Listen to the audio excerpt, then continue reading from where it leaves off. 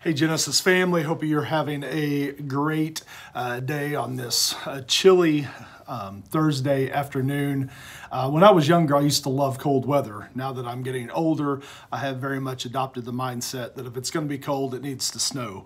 I don't know about any of you, but I'm quite jealous of the folks up in northwest Oklahoma who got massive amounts of snow yesterday and this morning.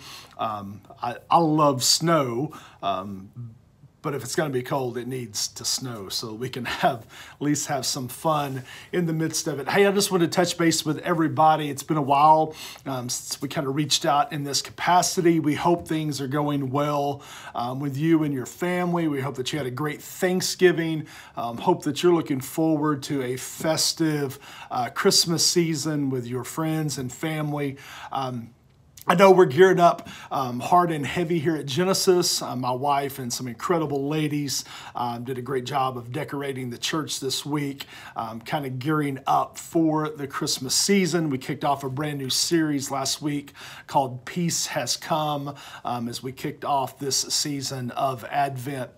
Hey, I just wanted to touch base on a couple things. I know many of you are likely concerned about the uptick in coronavirus cases locally, and just hospital systems beginning to be overwhelmed. I've even read just in the last couple of days of 3 area churches, very, very close churches in proximity to us that have had to go back online only for a time, either because a number of staff had COVID or a number of people in their church families had COVID.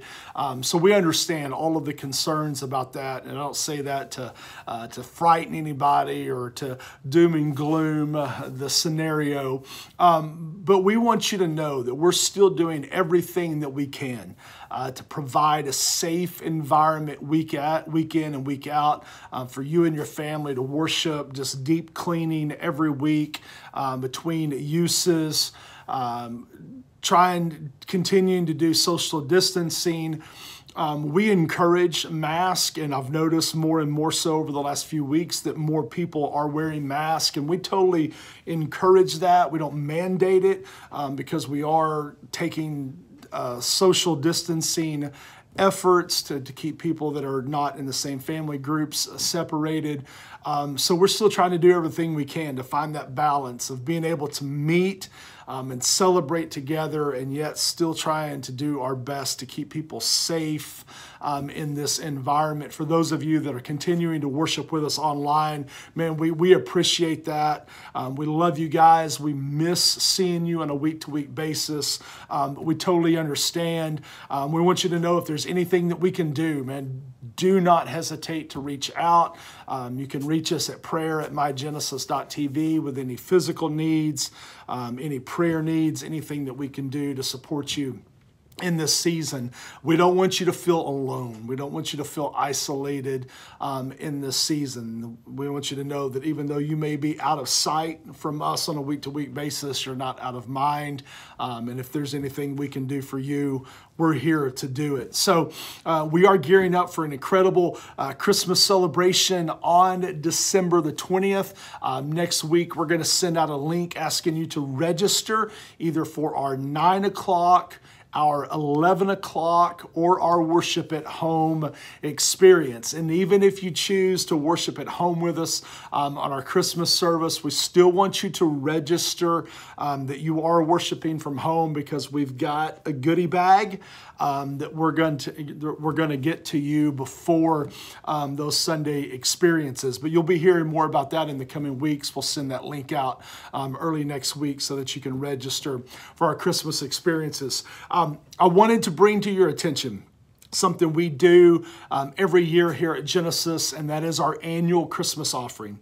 Every year we receive an offering where every penny we receive goes right back out into our community. We support needy families in our church. We don't publicize that. We don't ever say who it was, because we want to respect the privacy of those families. But when we have a sense, or we hear that somebody may be going through a difficult season, or they're struggling, we don't want them to struggle alone at Christmas. So we try to do our best to resource families in our church. And then we also partner with nonprofits in our community that are doing a great work. And this year, we're going to continue our support of the Oklahoma City Dream Center, who's doing an incredible work in the inner city of Oklahoma City with food programs and clothing programs and reaching at-risk children. They do a great work, and we're so proud to come alongside them and partner with them.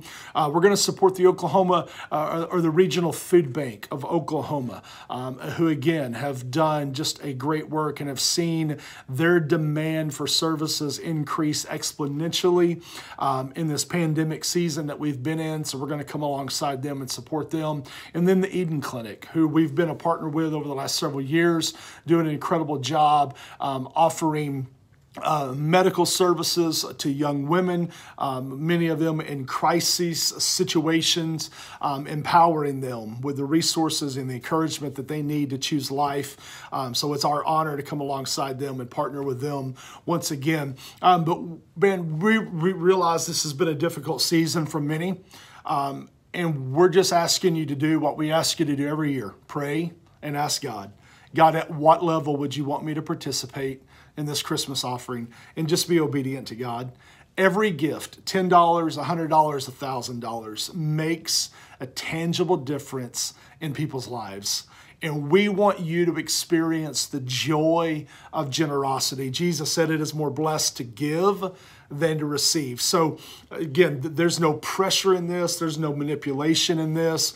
We don't believe in emotionally pressuring people when it comes to giving, because when you do, you lose out on the blessing that comes with it. If you give out of some sense of obligation or duty, we want you to know the joy of living generously. We want you to know the truth of Jesus' words. It's more blessed to give than to receive. So we're just asking you this year to simply pray and ask God, at what level would you want me to participate? And then just do what God asks you to do, whether it's $10, $100, $1,000, $10,000. Every penny goes right back into our community to help people in need. So we love you guys. We look forward. Man, we so deeply appreciate your generosity.